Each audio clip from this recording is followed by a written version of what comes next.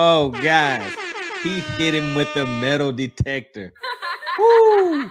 Now, does anybody know why they may have had to do something like that?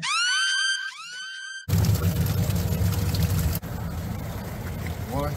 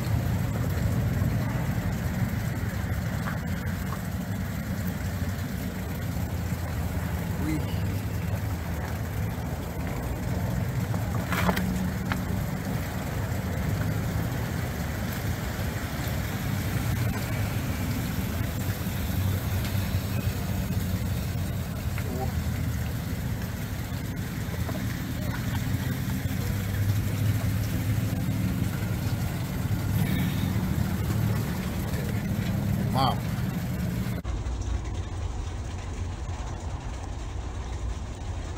All right, and that is the big fish of the day. That one was a little over 3 pounds.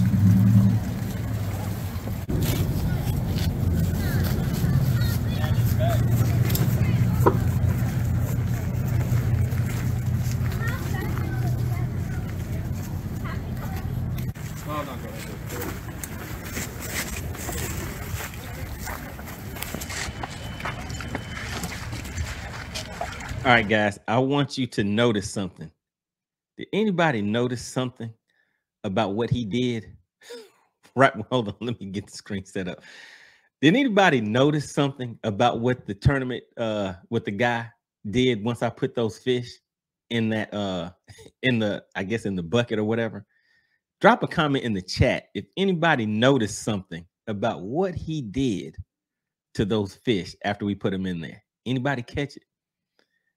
I'll rewind it back in just a second, but I want to see, did anybody catch that? All right, I see it. There we go. Look at that.